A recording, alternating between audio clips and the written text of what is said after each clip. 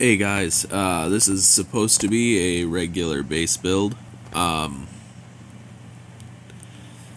I don't even know how to explain it. I had went and fixed this bass on recording for a few minutes, and well, it's better than it was. It's something I deem worth using. Um,